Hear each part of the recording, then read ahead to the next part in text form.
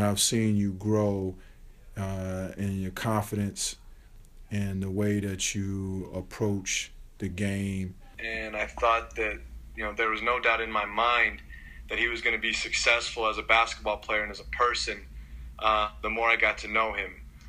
Basketball-wise, you've expanded your game. Offensively, you've gotten better.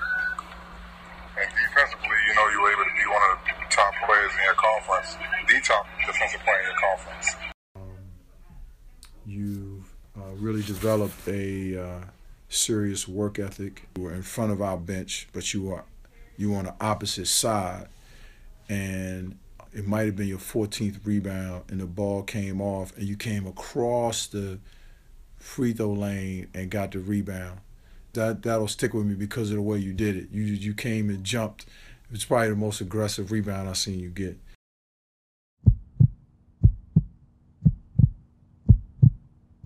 You lose Phil Carr, who was the leading scorer. He's a double-double guy, 20 and 10, and you go, wow, now we got to learn how to play.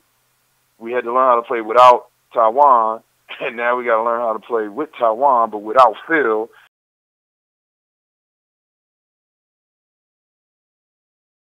A memory that probably most sticks with me was when I tried to tell you that you would average, 20 and 15, and everybody across the country come watch you.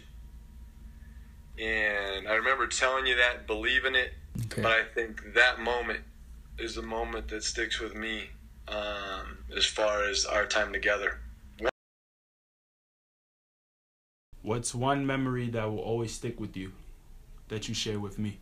At FAMU, when you banked that ball off the glass at the time when the shot clock was going down.